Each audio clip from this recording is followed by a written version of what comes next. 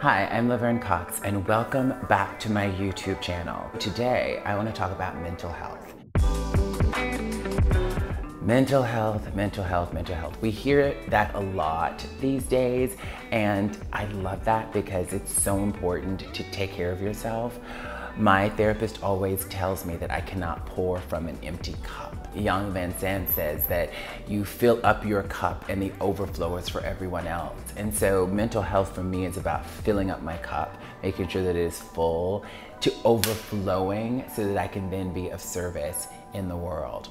When I think about my mental health, I think about two really important touchstones that changed my life and changed my relationship to my mental health. And one of them happened in 1997. I was 25 years old and living in New York City, waitressing. I had just graduated from college. I was in this kind of gender non-conforming space, which means I had long hair. I had like Beyonce, Destiny's Child era kind of braids, and I wore dresses and makeup and skirts every day, but I had not medically transitioned. So I was a very visibly transgender non-conforming person, like on the streets and, you know, living my life. And it was really, really hard. Walking out of my apartment every day and dealing with the bullying, the harassment, the catcalling, the just kind of always feeling in danger as well.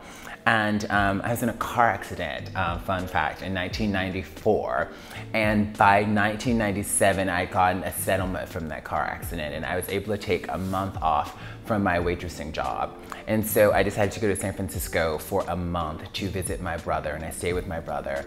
And when I got to San Francisco, I kind of had a nervous breakdown. I kind of just completely fell apart. The way that I had been living in New York, working in restaurants, going on auditions, going to nightclubs a lot, and just it really was the daily kind of way that I had to armor up. I understand now, many years later, that I armored up every single day. I put on makeup and it was armor, and I dressed myself so that I can go out into the world and deal with being harassed and called out and feeling unsafe every single second that I was outside of my home. And it just worn me down. And I got to San Francisco and just kind of, I shaved my head and went out and bought boy clothes the next day. And I was like, okay, I'm gonna try to be a boy now. And that lasted for about a week. What have I done? And I went out and bought a wig, and then for the next about a year, I kind of did this like trying to be a boy thing during the day and being more femme at night. And by the end of that year, it just was not working for me. I just wasn't happy.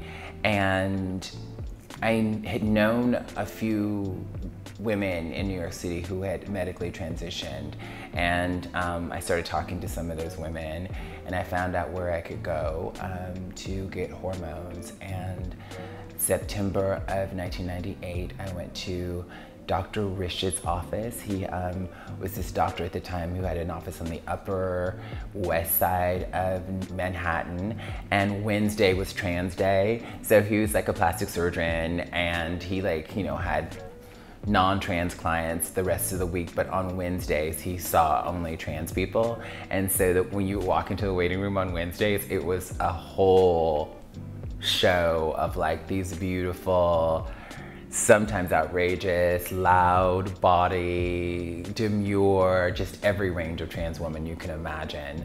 And I remember walking into his office for the first time and seeing all these beautiful women and being super duper nervous and scared. And I saw him and I said, I want to start hormones. And he just gave me a shot that day, and that was it. And I was off to the races, and he gave me a prescription for pills, for estrogen pills as well. And that was the beginning of my medical transition. Later, I started seeing a therapist when he actually retired, like literally a year later. And so I had to find another place to go, and I found Calum Community Health Center. And that moment for me was a crucial part of my mental health journey, because it was the moment when I finally stopped lying to myself. I grew up in Mobile, Alabama, and I was very feminine growing up. And when I was in third grade, my third grade teacher, Miss Ridgway, called my mother on the phone and said, "Your son is going to end up in New Orleans wearing a dress if we don't get him into therapy right away." And I ended up in this kind of what we would call conversion therapy. And I went for several sessions, and eventually when the doctor suggested injecting me with testosterone, my mother was like, "Whoa, wait, this doesn't even sound right." I hadn't even gone through puberty yet. So that sort of conversion therapy was discontinued, but the damage was done. And so I had internalized all of these negative ideas about trans people based on what I'd seen in the media, based on like that conversion experience. I didn't want to end up in New Orleans wearing a dress. This was not presented as something that was wonderful and fabulous. Now I know that it would be wonderful and fabulous. The moment I stepped into Dr. Rish's office, had my first shot, was the moment, a pivotal moment of me telling the truth to myself about who I am. And I stopped running from myself. And that was really, really, really important for my mental health. Telling yourself the truth about yourself and living in your truth is absolutely crucial for mental health. We cannot live a lie and think we're gonna be psychologically and emotionally well. That was pivotal. Then over the next several years, I started therapy in around 2000, the year 2000, a couple of years later when I went to Candelora Community Health Center. And then like all of the sort of childhood trauma that I hadn't dealt with started coming up, and I wasn't ready. And I remember leaving therapy sessions like screaming and hollering and being pissed at my therapist and blase, blah, blah, blah. So I was in therapy for many, many years, and it was helping. It was helping, but I feel like the turning point for me, the next turning point for me around my mental health happened in 2009. I had done a reality show called I Wanna Work for Diddy on VH1. I was a contestant. I lasted 6 of 10 episodes on that show. And that led to me having my own show on VH1 called Transform Me that I starred in and co-produced. For me, growing up, always wanting to sort of be an artist, wanting to be famous, wanting to be on television, I believed that when I was starring in my own television show, that all the pain and trauma of my childhood would just go away and I'd be okay and I would have arrived and it would just all be amazing. But here I was starring in my own show, I was shooting it, and I didn't feel any better. Like, I mean, it was great that it was happening, but like all of the pain and trauma that I had grown up with was still there. And I was acting out in ways that like I felt could jeopardize that incredible opportunity that I had. So I realized that I had to step up my work and I had to stop some behavior. I had to make some really important decisions around my mental health, and I did. And that was really the beginning of me growing up and taking responsibility for myself and my actions in a new way. It was the beginning of me finding a community of people who could help me with my growth and personal responsibility and changing behavior. And it was the best thing that ever happened to me.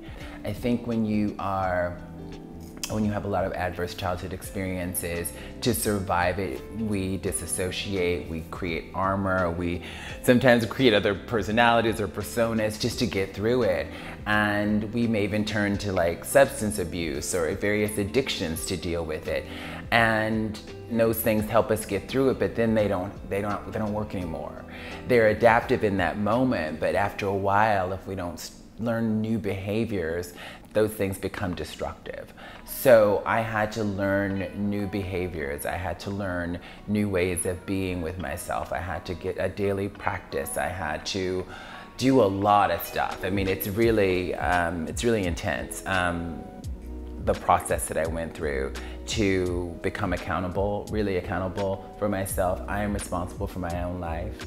I'm responsible for the decisions I make, and I really began to understand that and live that. And that was another turning point for my mental health. And there have been others, and I feel like I can share those at another date, another time.